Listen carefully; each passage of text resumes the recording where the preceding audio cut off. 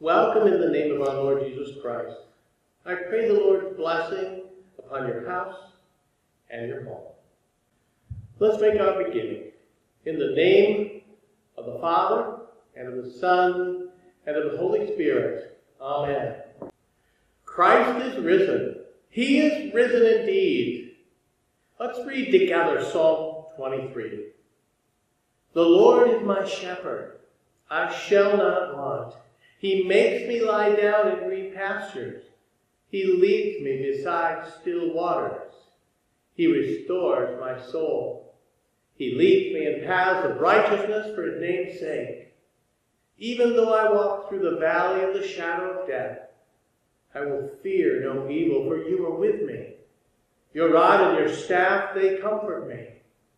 You prepare a table before me in the presence of my enemies. You anoint my head with oil, my cup overflows. Surely goodness and mercy shall follow me all the days of my life, and I shall dwell in the house of the Lord forever.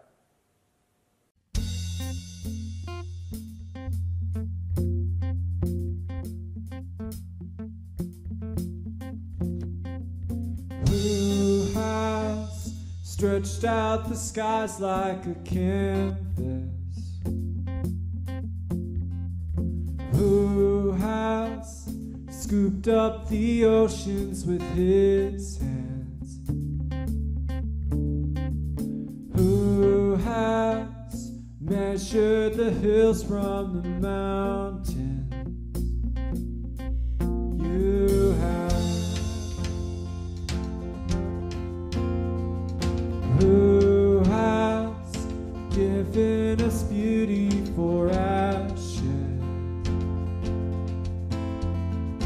Who has broken the chains of the captives? Who has rescued our lives with compassion? You have.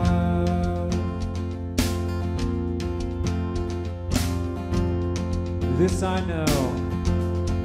This I know. You are a great God. This I know. You are a great God. This I know. You are the one true God. You are a great God.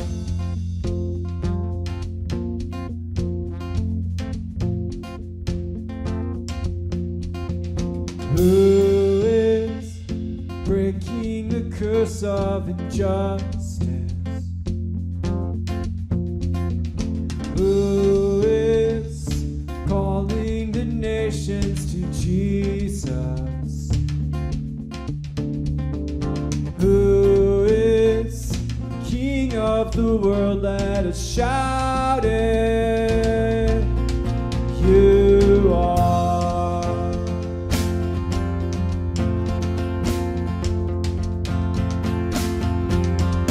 This I know. You are a great God. This I know.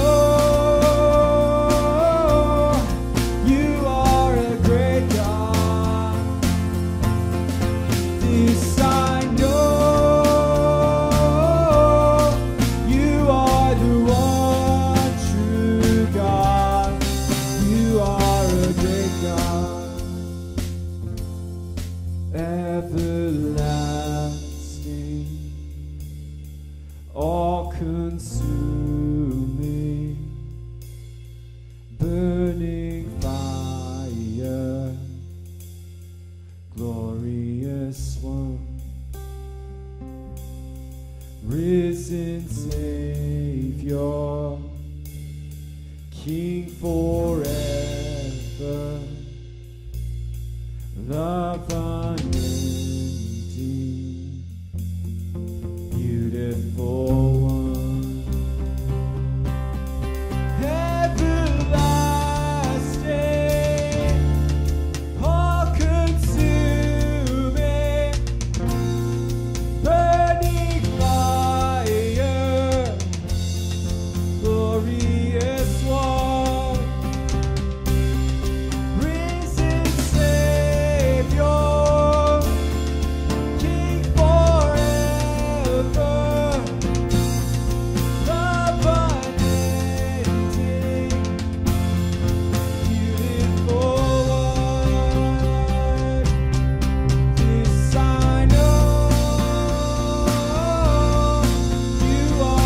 great God.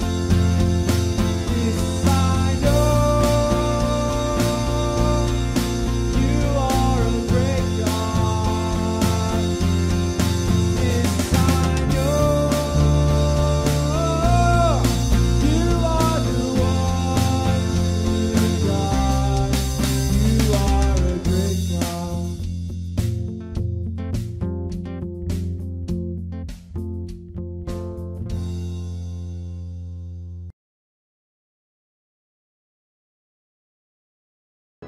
They devoted themselves to the apostles' teaching and to the fellowship, to the breaking of bread and to prayer. Everyone was filled with awe, and many wonders and miraculous signs were done by the apostles. All the believers were together and had everything in common. Selling their possessions and goods, they gave to anyone as he had need. Every day they continued to meet together in the temple courts. They broke bread in their homes and ate together with glad and sincere hearts, praising God and enjoying the favor of all the people. And the Lord added to their number daily those who were being saved.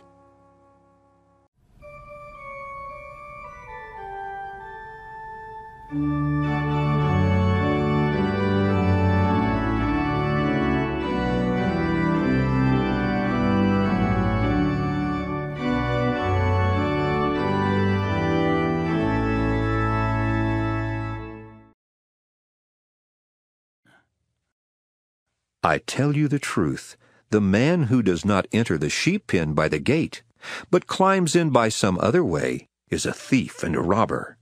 The man who enters by the gate is the shepherd of his sheep. The watchman opens the gate for him, and the sheep listen to his voice. He calls his own sheep by name and leads them out. When he has brought out all his own, he goes on ahead of them, and his sheep follow him because they know his voice. But they will never follow a stranger. In fact, they will run away from him because they do not recognize a stranger's voice. Jesus used this figure of speech, but they did not understand what he was telling them. Therefore, Jesus said again, I tell you the truth, I am the gate for the sheep. All who ever came before me were thieves and robbers, but the sheep did not listen to them. I am the gate. Whoever enters through me will be saved. He will come in and go out and find pasture.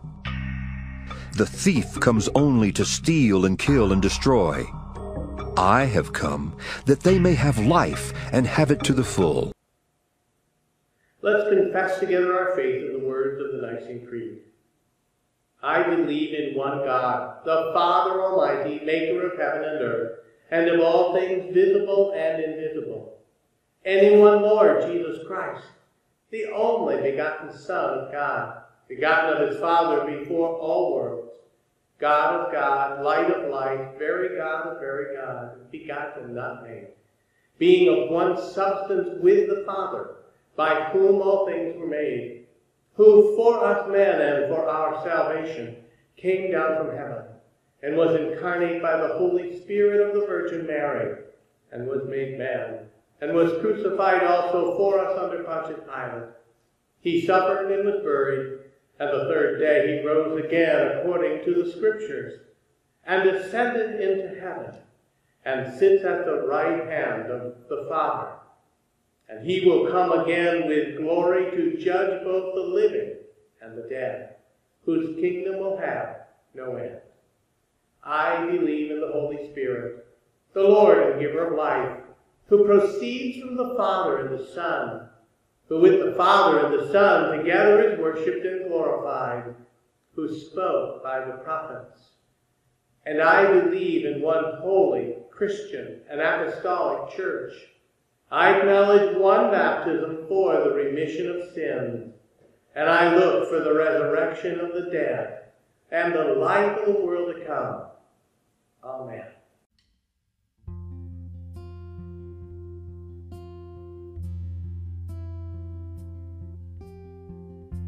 You were the Word at the beginning, one with God the Lord Most High. Your hidden glory in creation now revealed in you are Christ. What a beautiful name it is. What a beautiful name it is. The name of Jesus Christ, my King. What a beautiful name it is. Nothing compares to this. What a beautiful name it is. The name of Jesus. You didn't want heaven without us. So Jesus, you brought heaven down. My sin was great, your love was greater. What could separate us now? What a wonderful name it is. What a wonderful name it is. The name of Jesus Christ, my King. What a wonderful name it is. Nothing compares to this. What a wonderful name it is. The name of Jesus. What a wonderful name it is. The name of Jesus. Death could not hold you. The veil tore before you. You silenced the boast of sin and grave. The heavens are roaring the praise of your glory, for you are raised to life again. You have no rival, you have no equal, now and forever, God, you reign. Yours is the kingdom, yours is the glory, yours is the name above all names. What a powerful name it is. What a powerful name it is. The name of Jesus Christ, my King. What a powerful name it is. Nothing can stand against. What a powerful name it is. The name of Jesus. What a powerful name it is. The name of Jesus. What a powerful name it is. The name of Jesus.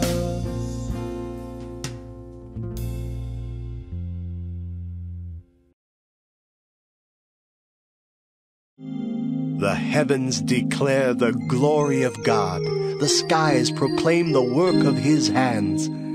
Day after day they pour forth speech. Night after night they display knowledge. David was right. God's heavens reveal him in all of his glory every night and every day. But the infinite reality of the heavens raises this question of David. When I consider your heavens, the work of your fingers, the moon and the stars, which you have set in place, what is man that you are mindful of him, the Son of Man that you care for him? What are we? How can the Lord give David a moment of thought, let alone have time enough to care for him in this vast universe? And even more so today when you consider the population of the planet is now 7 billion plus people. And this God, the Creator, this Lord, can somehow number the hairs on every head? It makes you wonder. It makes me wonder. Who am I? Who are we that the Lord of the universe should pay such close attention and offer such intimate care? The same author of Psalm 19 and 8, David, wrote this in perhaps the best-known chapter of the Bible. The Lord is my shepherd. Can you hear David's personal faith shining through in this first verse of this beloved psalm, when you make that your confession about Jesus, the Good Shepherd, you do so because you know his attributes and qualities. Here's the first one Jesus mentions. John 10:14. I am the Good Shepherd. I know my sheep, and my sheep know me. The Lord is my shepherd. He knows me, one of his sheep. Earlier in that same chapter, Jesus said, he calls his own sheep by name and leads them out. He knows his sheep personally. He knows his sheep intimately. David writes in Psalm 139, O Lord, you have searched me, and you know me. You know when I sit and when I rise. You perceive my thoughts from afar. You discern my going out and my lying down. You are familiar with all my ways. Before a word is on my tongue, you know it completely, O Lord. Your shepherd knows you better than you know yourself. He knows you better than anyone else knows you. Even when life becomes confusing and you don't know how to pray, the Spirit helps us in our weakness. We do not know what we ought to pray for, but the Spirit himself intercedes for us with groans that words cannot express. And he who searches our hearts knows the mind of the Spirit, because the Spirit intercedes for the saints in accordance with God's will. He gives you the gift of the Spirit for your weaknesses. The Spirit who intercedes by bringing your prayers to the Father, aligning with his will. Thy will be done. As one of our hymn announces, he knows our every weakness. Take it to the Lord in prayer.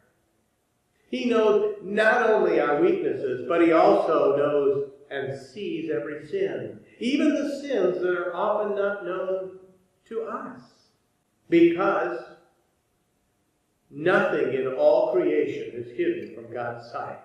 Everything is uncovered and laid bare before the eyes of him to whom we must give an account. Maybe that's what makes Jesus such an awesome shepherd. Even though he knows our sinful hearts, he does whatever is required in order to win back our souls and turn us back into his flock under his care. It's so easy for us to take lightly what our Lord, our Savior, has done for us. But in order for Jesus to become our good shepherd and to bring us back into the flock under his care, Christ had to purchase us first. And bear in mind, he didn't open up his wallet and pull out a credit card and swipe it like we do. Luther writes this in his small catechism. Jesus purchased us to win us from sin, death, and the power of the devil. He couldn't win us back with silver or gold. No, he had to use his own precious blood. He offered it to God, his innocent suffering and death. Luther borrows the words from Peter, who wrote, For you know that it was not with perishable things such as silver or gold that you were redeemed from the empty way of life handed down to you from your forefathers, but with the precious blood of Christ, a lamb without blemish or defect. He was chosen before the creation of the world, but was revealed in these last times for your sake. Through him, you believe in God, who raised him from the dead and glorified him. And so your faith and hope are in God. He is your great shepherd, because he willingly paid the price to be your Savior. I am the good shepherd. The good shepherd lays down his life for the sheep. Greater love has no one than this. I see him pointing to his cross, that he lays down his life for his friends. No one will ever love you more than our good shepherd Jesus loves us. But can I invite you to take a moment to assess your relationship to the good shepherd Jesus? To Jesus and his flock, the church? Are you staying close to the Good Shepherd? Close enough to hear whenever he calls? How do you respond to his authority? Do you acknowledge his ownership as shepherd and Lord of your life? Are you finding fulfillment in being one of his sheep, his lambs, and a member of his church? Do you come to him for peace and rest? Are you eating of his green pastures in his word and sacraments and finding peace and rest in his still waters? Oh, how this Christ, this shepherd, desires to reclaim every lost sheep and every lost lamb. He doesn't want to lose you, which is why he placed this mark upon you in your baptism, so that you might belong to the Good Shepherd and be a part of his flock, the church, sealed by his Spirit. Oh, how he desires to keep you in his grace and show you his mercy through the forgiveness of your sins. He stands ready to bless you with his care and keep you in his love. He's hoping you'll stay close to him, connected to his flock, the church, so that when he, the chief shepherd, appears, you will receive the crown of glory that will never fade away. Oh, how he loves you and me. Let's pray. Heavenly Father, we thank you for sending Jesus to be our chief shepherd. We praise you for your grace that called and claimed us to be a part of your flock, your church. Give us contentment as sheep in your flock and members of your church. Give us the gift of your Spirit, not only to abide in our hearts, to draw us ever closer to you and one another, but also to lead others to know your great mercy and shepherding love eternally. We lift up all those who are affected by this pandemic. Touch all those who are sick with your healing hand. Especially we pray today for Earl Kane, Betty Huggins' brother, fighting COVID-19. We place him in your care to bring healing according to your will. We ask your comfort for the family of Mary Bidwell, who passed away recently. Mary is Betty Huggins' sister.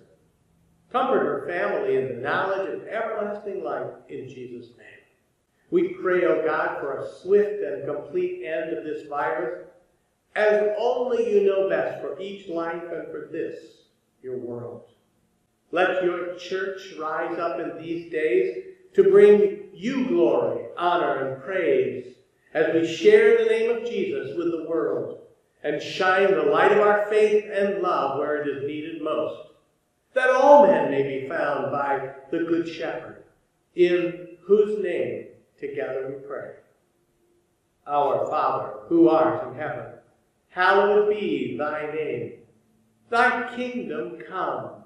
Thy will be done on earth as it is in heaven. Give us this day our daily bread, and forgive us our trespasses, as we forgive those who trespass against us.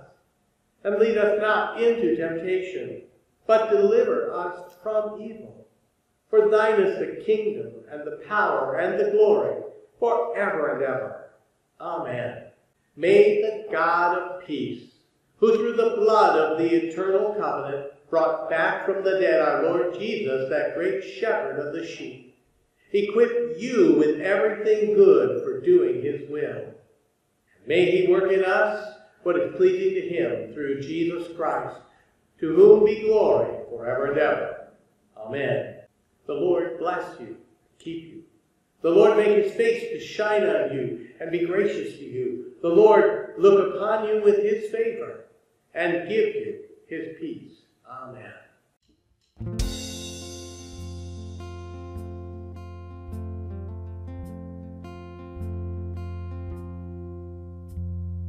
Who am I that the highest King would welcome me? I was lost, but he brought me in. Oh, his love for me. Oh, his love for me. Who the sun sets free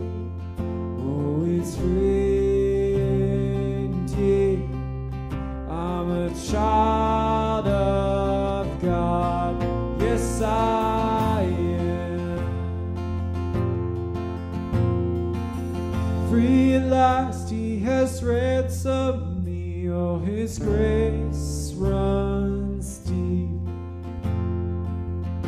While I was a slave to sin, Jesus died for me. Yes, he died for me. Who the Son sets free, oh, it's free indeed. I'm a child of God. Yes, I am. In my Father's house, there's a place for me. I'm a child of God. Yes, I am. I am chosen, not forsaken. I am who you say I am. You are for me, not against me. I am who you say I am. Now I am who you say I am. Who the Son sets free, oh, is free indeed. I'm a child of God. Yes, I am. In my Father's house, there's a place for me. I'm a child of God. Yes, I am. I am chosen, not forsaken. I am who you say I am. You are for me, not against me. I am who you say I am. Oh, I am who you say I am. Yes, I am who you say I am.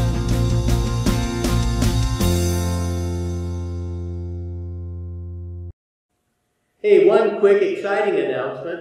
In case you haven't heard, we're having worship May 10th, next Sunday again here in our sanctuary. We will also be offering online live worship and YouTube recorded worship following each of the services next week. So if you're unable to be with us, it's okay. We hope you'll be here. Be watching in an email and on our website for more information. Go in peace to serve the Lord. Thanks be to God. Have a blessed week and be safe in the hands of the Good Shepherd, Jesus.